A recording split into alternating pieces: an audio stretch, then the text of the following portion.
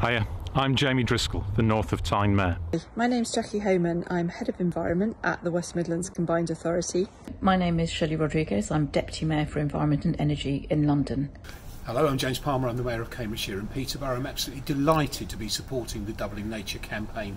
Most people are aware of the urgent action that's needed to tackle climate change, but not enough are aware of the urgent action that's needed to tackle our nature emergency. I'm in Gosforth Nature Reserve. This is a fantastic space right in the heart of Newcastle. We get deer, we get otters, we get a whole range of birds. But we're facing a nature emergency. We all know how important it is to protect nature.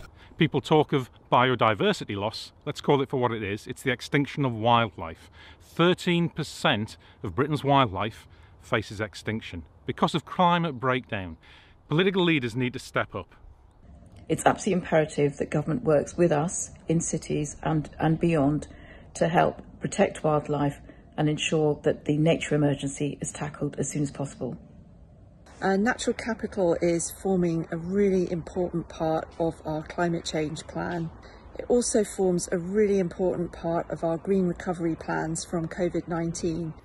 I'd urge you, as political leaders, as members of the public, not to wait. Please take whatever action you can.